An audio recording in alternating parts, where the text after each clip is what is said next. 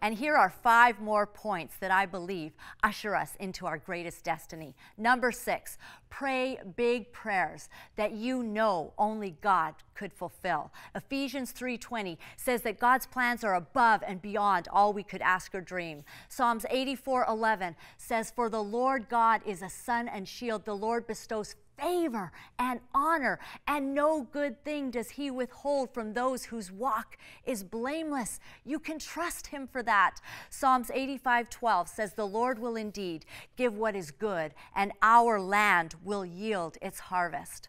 Number 7, trust that promotion and demotion are from the Lord. God alone will put you in the place of influence that is yours. No man can be against you if God is for you. We can put away our business cards and not worry so much about promoting ourselves. God has the full ability to get you to where you need to be. In fact, as I look back, it was mainly by seeming coincidence or the mouth of others that I was given unprecedented opportunities to serve God in capacities I did not see coming. Honor this scripture in the words of David, Psalm 75, verse 5. "Lift not up your horn on high." That means don't brag about yourself. "Speak not with a stiff neck." Don't be arrogant.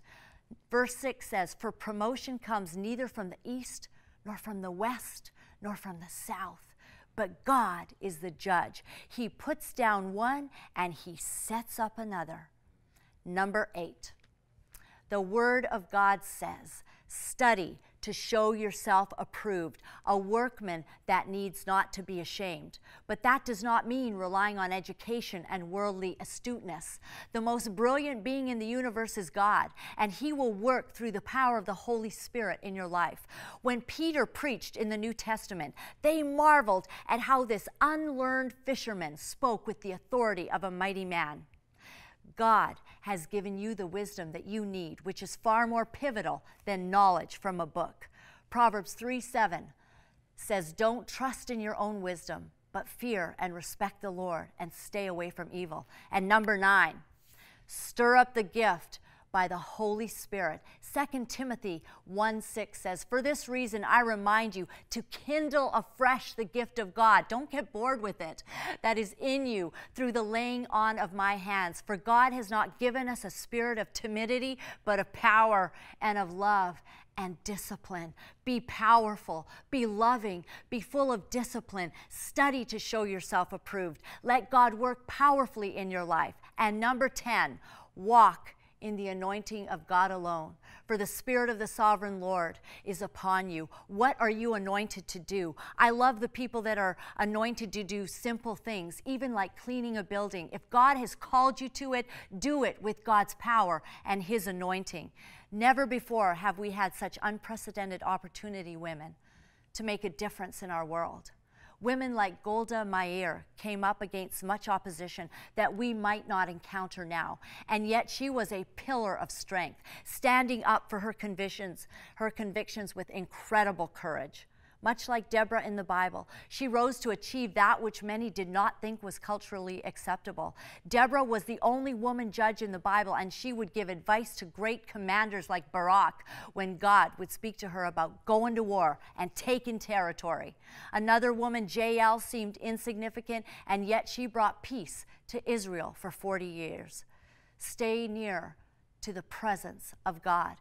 In Joshua 3 and 4, and I will end with this, Joshua was about to take the promised land. And the Word of God says that he was told, "When you see the Ark of the Covenant of the Lord your God, and you are to move out from your positions and follow it alone. And then you will know which way to go, since you have never been this way before." You see, the Ark represents the presence of God. When we keep our eyes on his presence, when we move when he says to move, and when we follow only him, he will show us the way to go, because we have not been this way before, women. This is the truth behind my journey. I follow the presence, and He is trustworthy. So we press into our destinies, a new season, a new power, fresh strength, innovative vision, renewed hope to press on more intensely than ever before. We pray for outstanding, unprecedented support from heaven. I pray that for you. For Philippians 3:12, straining toward the goal, not that I've already obtained this or am already perfect, but I press on to make it my own because Christ Jesus has made me His own. Praise God. Because we are His, may the Holy Spirit put us in strategically, humanly incalculable positions of influence that will leave us awestruck at His detailed architecture of our destinies.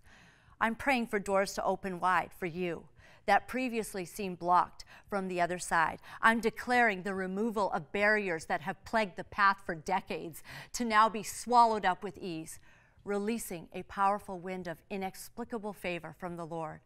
What God has prepared for us, even in the disparity of the dark trial of our souls, will now unleash a harvest of greater proportion than we could have ever anticipated. May it overflow our capacity to manage, and the abundance of it be great. May it leave us breathless. Women of God, you are called to awesome places. Rise up.